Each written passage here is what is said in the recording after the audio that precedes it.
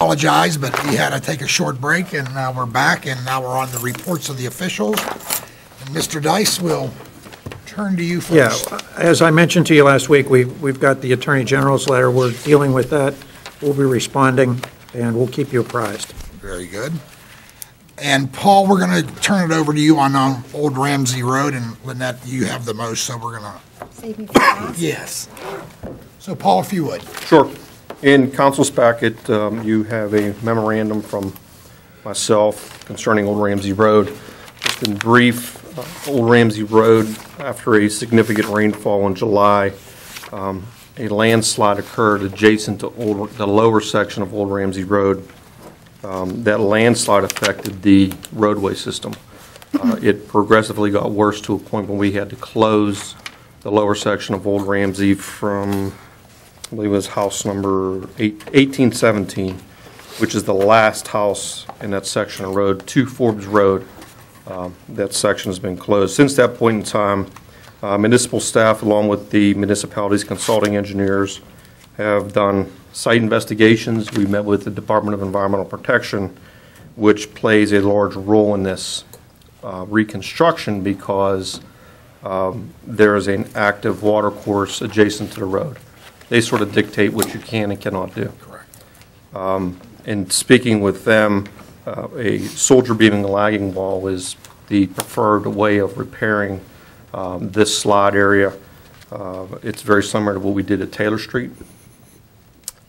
Inspection of that segment of road showed two other areas that are near failure that should be repaired at the same point in time. So what you have in your packet is two options that we're looking at with an opinion of the price to repair those, either by doing the 3 sections or doing the entire length. Both of them will give you sticker shock. They are very lengthy. The process to have things done is that you sort of have to do the complete engineering design and submit that to, they call it a dual permit, which goes to the Department of Environmental Protection as well as the Army Corps of Engineers. That process takes about 9 months for approval through those two entities. So it's going to take about three months to do the engineering, 9 months to put the process through the Corps of Engineers and the DEP, and then about another 3 months for construction if we get to that point. Well, let me ask you an honest question, Paul. Yes. What do you recommend as the engineering staff? Here's my opinion. Option 2, you look at it, is repairing the 3 sections. This type of wall system you can add on to. That's one of the nice parts about it. So you can add on to it at a later date. My fear of doing this is that you build those 3 sections and then the section in between fails. And now you're back to square one. But we're going to design it so the entire design is done in the beginning. That way, if another section does fail, you can just add on to it. The engineering is already done. But the 2 options, I mean, your option 1 is about $620,000. Option 2 is $1.2 million. Oh, could it be pipe? We had that discussion with DEP, and they laughed. They said absolutely not. They give you an explanation? No, they just said that you can go through the process of doing the analysis, but they pretty much said that it's not going to happen because of you have to look at the amount of water flow that goes to that particular area of the drainage, how much water it collects and where it goes to, and they said a piping system would probably, they can't tell you no right off the bat. But if you go through the whole exercise, give it to them, and they take 9 months to review it, and they come back and say, no, you can't do that. But they basically said, no, that's not going to happen. And what is there today is what's called an MSE wall, or a segmental retaining wall. They were sort of curious how that was built in the beginning. They said that would not be allowed, which sort of limits us to a soldier beaming lagging wall, which is what we did on Taylor Street. And also, which is on Cabot Road. We did it on Cabot Road. Well, what's the chances of that one of the section failing? Well, I don't know that. I mean, we all looked at it. Until you actually do the engineering, is that fair? I'm sorry? Till you actually get your engineering study done, would you have a better idea? No, the engineering study is just to sort of do a geotechnical review, what kind of soils you have, how deep is the rock, because you got to design the wall for the loads that you're going to be supporting. So we're going to design it for the entire length, but, if you just want to do 3 specific sections, the design will be done, but, it's anybody's best guess if those other sections will remain. Would it cost more to do it that way in the long run, or is it cheaper to just Yeah, take I mean, care if of you it all in do, one if you do time? the entire construction now, you sort of take it out of the element, but, you're to a point, if you build the 3 specific sections, it may be next year, maybe 10 years before it fails. It's hard to tell. And if it fails, if the other sections fail, if it takes 10 years to fail, is it going to cause the same kind of problem? And does it affect the 3 sections that you've already built? It will not affect the 3 sections that we've already built, no. Good question. And again, this type of wall system is you can add on to it at any point in time. It'll be designed for that, in case that happens. But it's hard to tell that if those other sections will remain, in stability. And your recommendation is not to build the entire length, it's just to build the Well, I 3 mean, sections? from a dollar price, I mean, you can look at it, you're talking 600,000 versus 1.1 million. I can understand where, Understood. the cost of that. The downside of this whole thing, we all know that length of road from Kilbuck to Forbes is in bad shape, and this doesn't include any of that. This is just to fix the slope area that failed and the other segmental retaining wall that's failing. It doesn't fix the entire roadway length. So does There's a price there to do that. Paul, how many years ago was that last addressed, that road? I know 1993 is when construction And it was around started. a mil- It went into the 94 year. around $1 million. It was price tag back then. $775,000 at the time. Now, is it repaved then? Yes. Yes, the entire length was repaved at that point. Well, let me ask you another question, Paul. How soon do you need a decision from council? I assume soon. Well, I mean, as some of these councilmen have, and I receive calls probably weekly from residents wanting to know the status of the road, when it's going to be opened, of course. So in other words, the sooner the better then, is that? Sure, I mean, and I understand the residents' concerns. I mean, at this point in time, you have one way in and one way out of that neighborhood. So no temporary fix, right? No temporary fix, no. The failure of the roadway is past the center line, so you can't even bypass a vehicle through there. So are you addressing repairing any of the road at that point?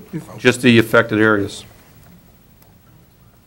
because those areas will be removed as part of the reconstruction of those segments. It's huge. Okay, and you and I have talked at length before this failure, not about the potential for this failure, but the poor condition of that road in general with the water problems that it has. This doesn't address those water problems and wouldn't be able to address them. You still need the French drains and everything else you need under the road system in order to take care of the road proper. That's correct. Excuse me, that's correct. But that had, none of This- that other stuff has any effect on building or repairing these sections. No, it's a separate issue. You're probably, and I think I put it in here, Mr. Erb, it's, to do those types of work, you're looking at another 200,000. Right, you've told me that in the past. So I just sort of want to give council an update on where we're at with it, and I know we're going to be talking about capital improvements, but again, there's a large lead time to prepare the engineering reports to give to the DEP and the Army Corps of Engineers. One more question, and then we'll move on. What would it cost to do just your part, the engineering, just checking things out? Do you have an idea on the cost? It's about $60,000 to do all the engineering. Maybe this council should consider if there's any money that we can take out of the 11 to 13 transfer, at least let you get started on that. And that's for your all's decision on that, but I would think that would be Sure. appropriate I mean, at this time. that would give you, about a year ahead of schedule, because 3 months for to do the survey. Well, that's what I'm the counting design. on, your 3 months, you're saying Right, that it and then would the take 9 to do months that. at the review period. Well, again. That's a counsel, reasonable thing to do. I mean, I've gotten a lot of calls on it. I've heard that Dr. Griesbach has gotten calls on it. It's a big problem for that entire area, so I know I support it. Well, I think it would be appropriate, but that's certainly, Where do you see any? Councilmatic action. Where do you see any money that could be used? To be honest with you, we're finishing up the resurfacing program. And actually, by next month, I'll have the final figures with that, and there may be some money left over from that. Did you already transfer some of that for A little bit of it was 22? transferred Okay, to so there's the still more in Chuck E. Cheese. addition? Yes. for them? I'm thinking, yes. Because we pay on actual quantity, and we're done, so I should have those Numbers. finished by next month. very good. Any other questions or comments for Paul? Thank you, Paul. You're welcome. Clarence, we'll go to you. Steve?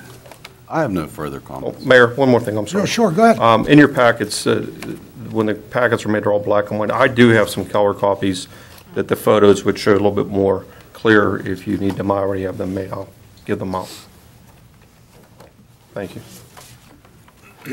Steve, I'm sorry, I said nothing. You said no. Okay, Diane, please. Yeah, I just want to remind everybody of the upcoming events at the Convention Center. The International Gem and Jewelry Show will be October 11th through 13th. Again, $8 for adults, and it's good for all 3 days. Military ID is free, no children under 8 are permitted. Westpac's Fall Job Fair, October 16th, $10 walk-in fee. Fall Pan Coin Show, October 24th through 26th, and admission is free.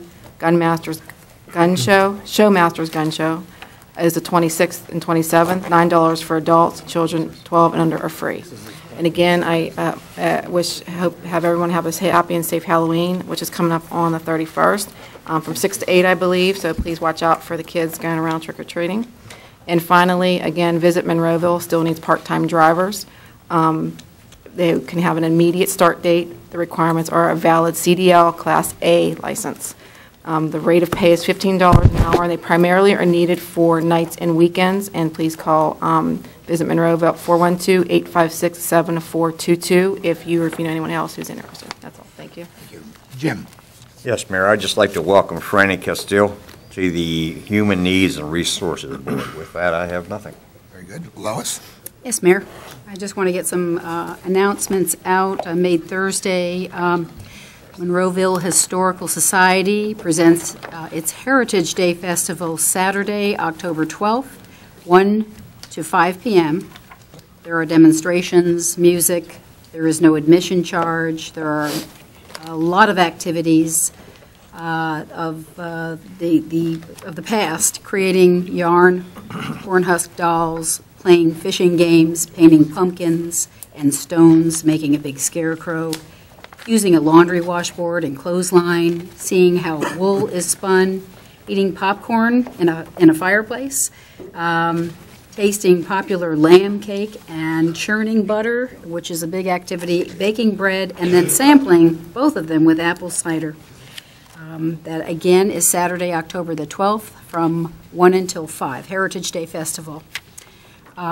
I'm not sure whether this is a sold-out trips and tour, but I want to mention it one more time because the trips that are being run through the Senior Center is announced, and the one that is the latest to sign up for is the Meadows Casino trip, Thursday, October 17th, and $24 per person includes a $15 slot play, $5 food credit, and a bus driver's tip. I have a few other items. Actually, all the rest of these come from comments from Thursday. And there are a lot of historical references made, some by people who were on council, and people who were also referring to the past. For instance, Alexis de Tocqueville, the French diplomat, did come to the United States in 1831 at the age of 25, and he was here to observe and report on the state of American democracy.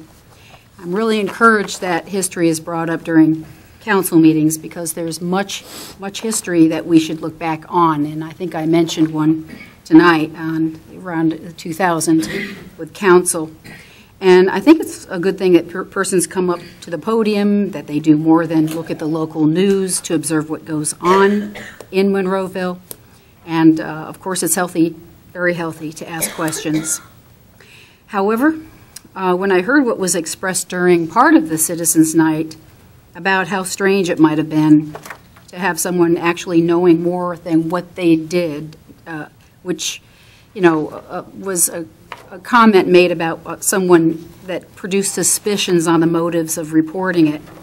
I really thought at that time that I could have sworn that that person was actually talking about Lou Smith. I was wrong.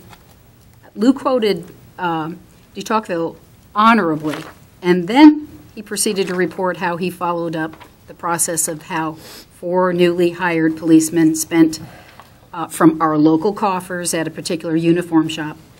There is routinely so much minutia, I call it, in what he brings up here, but what was more recently alarming is hearing him threaten members of council and the manager, and knowing that Lou carries a little gun in his socks at times when he isn't wearing his shorts, and knowing that he's on patrol lately out in the neighborhoods of other members of council.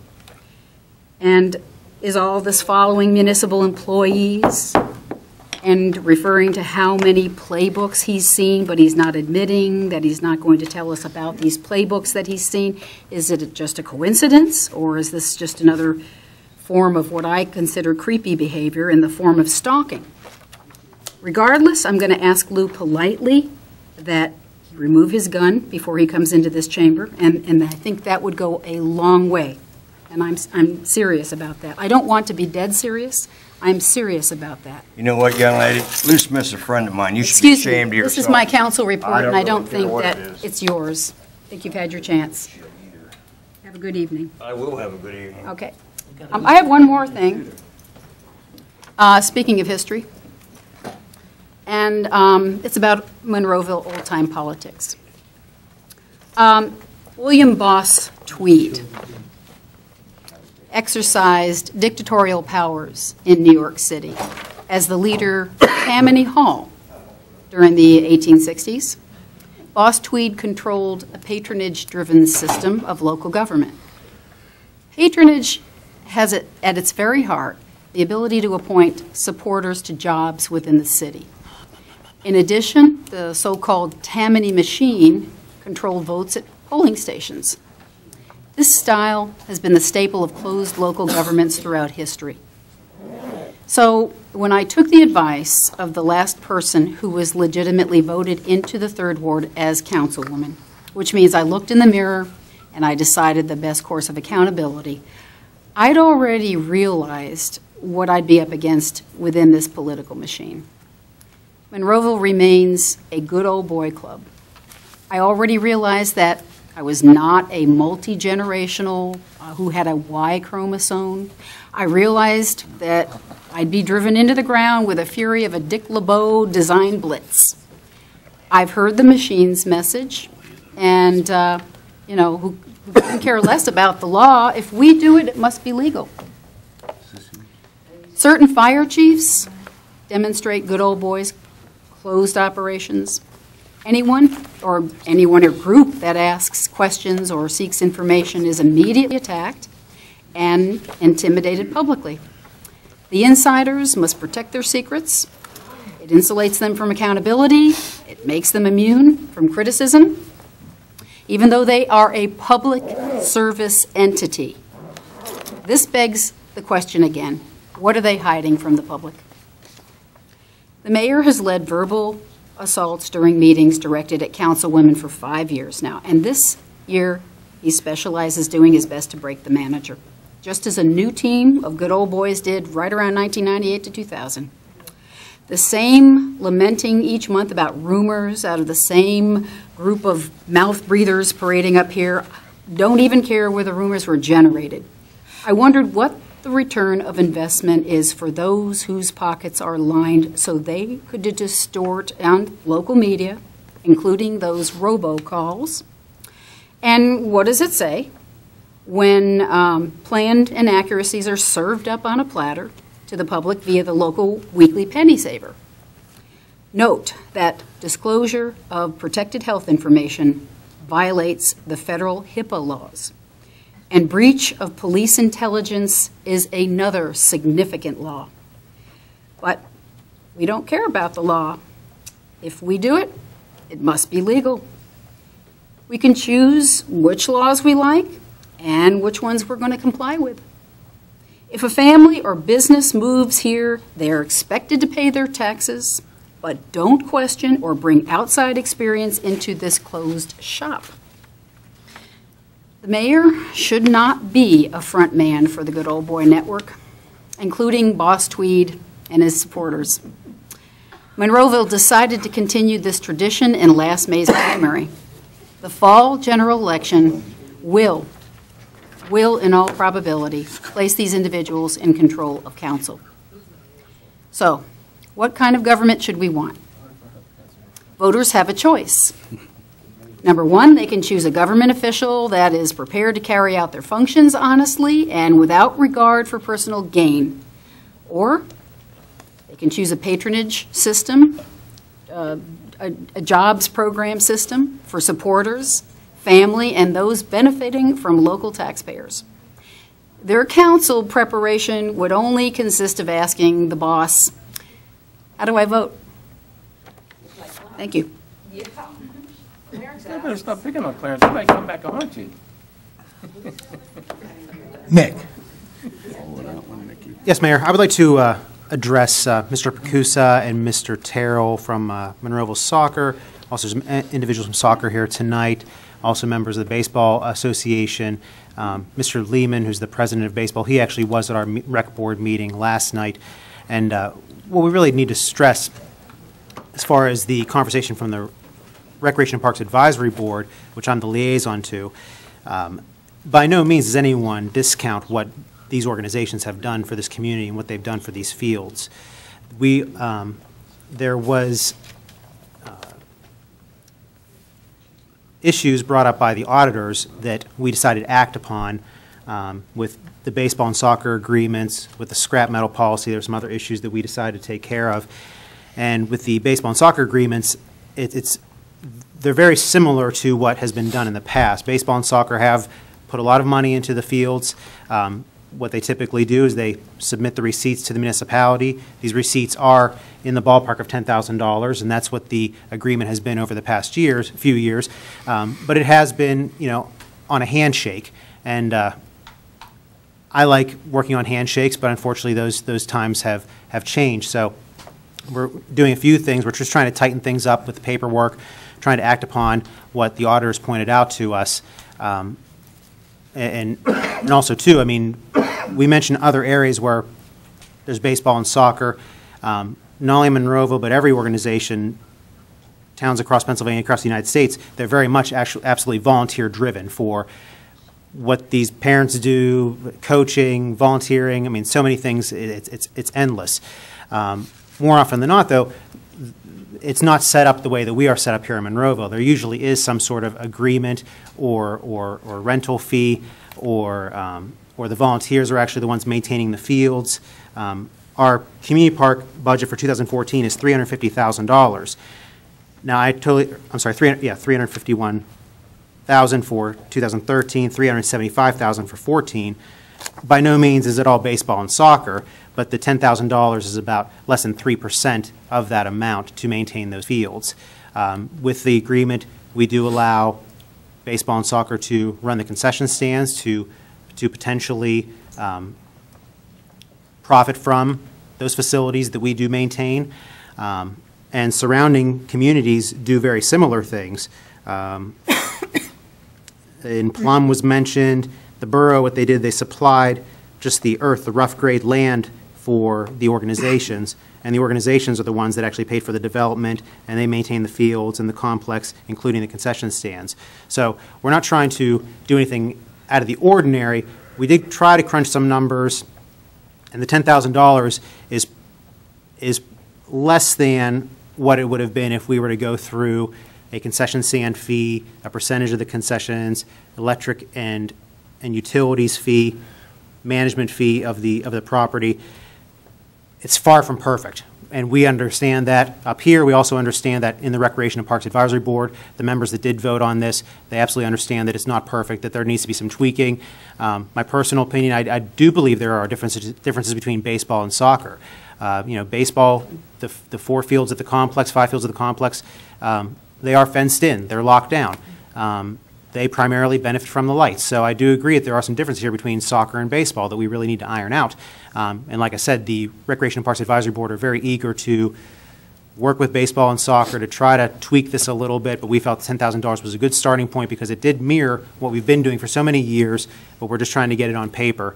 And hopefully moving forward we can figure out what's best for both organizations, for us, but by no means are we sitting here trying to discount what these parents do and these organizations do for the municipality, but we're just trying to get a good symbiotic relationship here. We do put a lot of money from tax dollars into those fields, and we're just trying to do what's best. So there'll be further discussion on that, I am sure. I want to apologize. During the ordinances, when we motion and second, and there's time for discussion, I didn't get a chance to really discuss the civil service agreement. I was a little slow on the response there, but I just want to commend the Civil Service Commission for updating the ordinance. Up to this point, the position of detective was not in the civil service agreement, and they have put that in there. And I know that's been a lot of discussion over the past several months. So hopefully this does clear it all up that, yes, it is a civil service position. It's in there, and no one can argue that. Up to this point, it was not in there, but now it is, thankfully, and that's a positive thing for the civil service and for Monroeville and for the police department.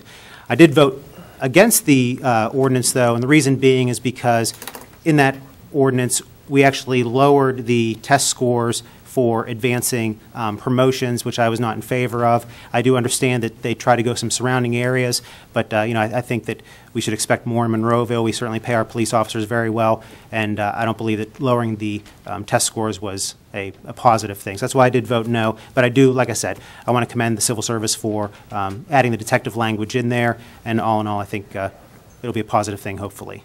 So. And lastly, Halloween is coming up. Halloween Fun Night through the Recreation and Parks Department. They have their annual Halloween Fun Night. It's October 26th, 6 p.m. to 8 p.m. at the community park. It's always a very nice event. Last year wasn't. It rained, but mostly it's a very nice event. But they have hay rides, they have costume contests, pumpkin carving contests, a lot of great games and food, and it's a really nice event. So that is Saturday, October 26th, 6 to 8 p.m. at the community park, and there'll be details on the website and also on TV 15. And that's all I have for this evening. Thank you, Nick. Burton. All I have is Crossroads is having their annual craft fair on October 19th, and check with your local churches and the mall for other safe Halloween activities beyond what Nick just mentioned. Thank you, Bern. I'm just going to make a real quick comment before I turn it over to Lynn for her report, and then I will wrap it up at the very end in regards to Mrs. Drumheller's accusation that I attack just them as female, her as a female, or any of the females up here. I didn't attack them. I attacked the issue. When you sit up on this seat, not everybody's going to agree with you like they always don't agree with me. And they have attacked, I've been attacked just as much as anybody sitting up here.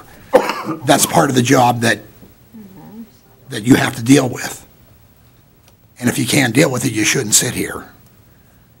And then the other thing is, if she was so right in all her statements, I think the primary spoke very clearly. The voters spoke extremely clear on what they wanted and what they did not want.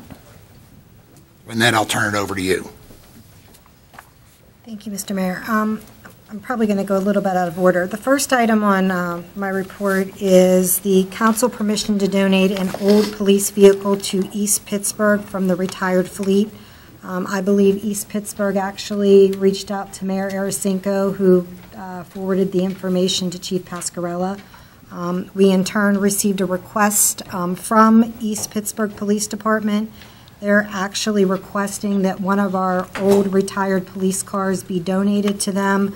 They're in dire need of a vehicle and just do not have the resources or the money to purchase one. So I wanted to get council's pleasure on what you would like to do with that.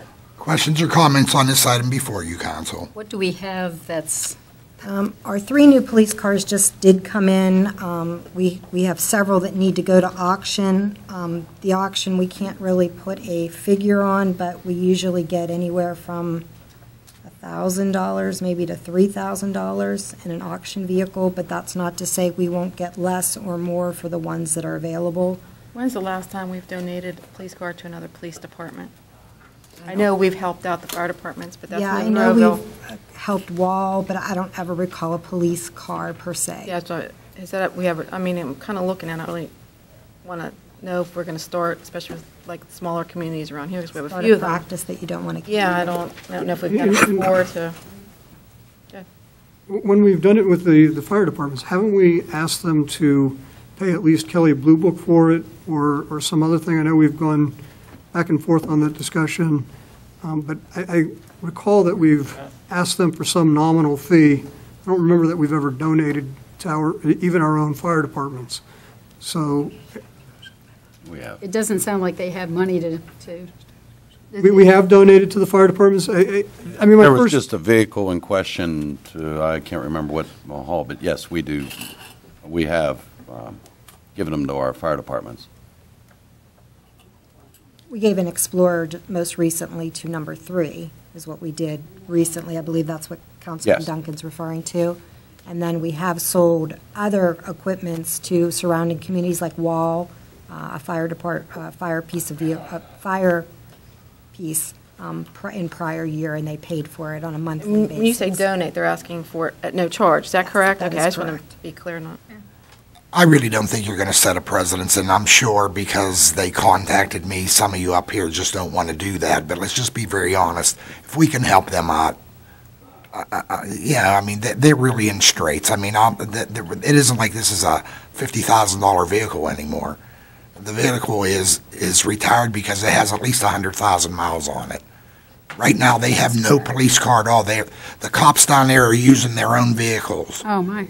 Okay, that's how bad a shape they're in. So it's certainly your call, council, but I just think this doesn't set a precedence because future councils can say yay or nay to this. I think that just we're helping a neighbor out. And it's And just this has nothing to do with you, Mayor. I'm asking the same questions I've asked every time that this type of question has ever come well, up. it's pretty clear. You either want to or you don't.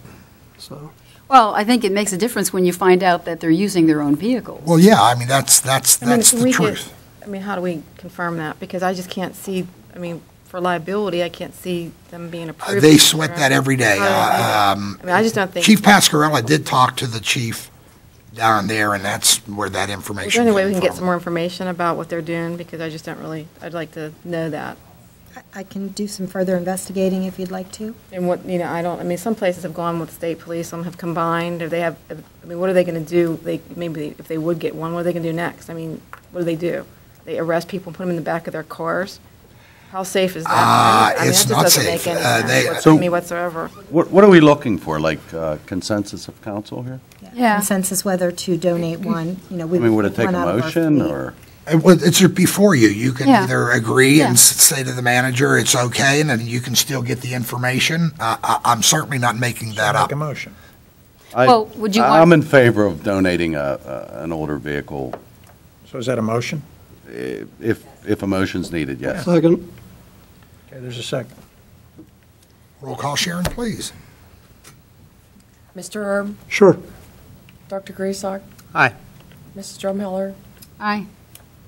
Mrs. Allison, I'm going to abstain. I'd rather have more information before I vote. Mr. Duncan. Yes. Mr. Ramsey. Yeah.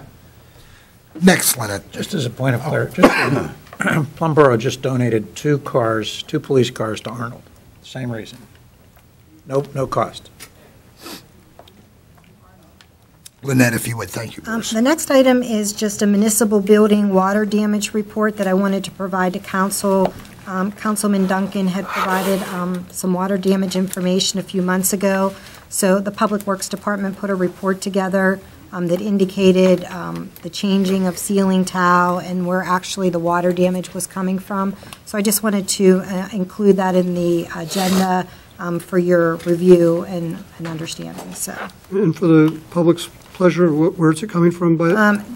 It actually specifies, it actually details all the areas, but about 95% of it is coming from either the roof situation or an air conditioning situation. About 5% was found to be the window situation. And they are actually getting a follow-up quote on making repairs to the window situations that they did find. And that's good. I appreciate that. You know, that way we have a beautiful building here. Let's keep it nice. Thank you. Lynette, if you would. And then finally, on our break, we passed out the 2014 budget for council's review. I just have a little report that I wanted to read to the public. This year, 2013, has been a very challenging year. One facing the municipality is the ongoing financial issues of stagnant revenue and rising costs. It has been clear from the beginning of 2013 that the 2014 budget development process would be a difficult one. Another challenge was the Allegheny County real estate assessment, which began prior to 2013. Allegheny County was under court order to reassess all properties in the county by 2013. The county stated during the summer of 2011 that they were not able to meet the deadline. Following various legal proceedings, the court ruling ultimately resulted in a requirement that Allegheny County reassess all properties by 2014.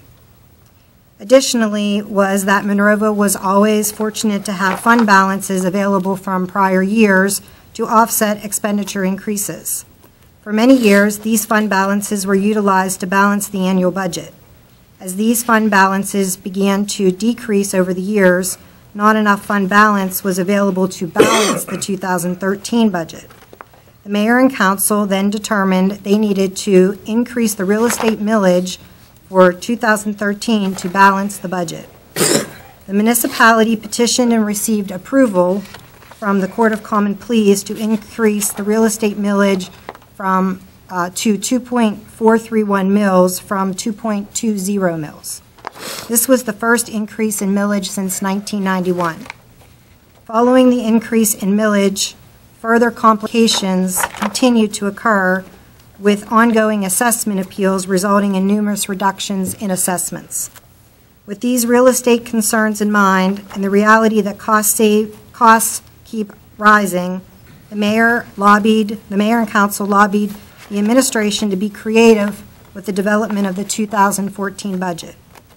The budget process began with meetings with department heads at the end of August. The administration directed department heads to challenge themselves to be creative and review how departmental services could be restructured and staff reduced. Recommendations were submitted by the department heads, in which many have been utilized in the final proposed budget. I am delighted to transmit to mayor, council, and the citizens a budget that provides for the needs of the community and requires no recommended increase in taxes for 2014. I believe as you review the budget, you will obtain a better understanding of all the changes that have been made, and you will find information contained within provides a detailed breakdown of the municipality's operations for next year. I know the public will be watching more closely than ever in the coming weeks as the 2014 budget is finalized. As you know, adopting the municipal budget is the most important responsibility we fulfill each year. It is our most basic duty. Municipal government provides a wide range of services that have a very direct daily effect on the lives of our citizens. Police protection, trash pickup, snow removal, fire and EMS protection and service, recreation, senior center, library, workforce development, and other services depend on our adoption of a responsible, balanced budget that adequately funds each of these services.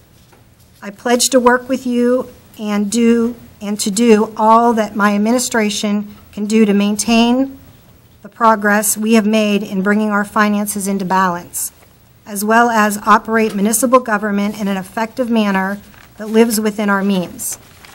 I hope that you will make the same pledge.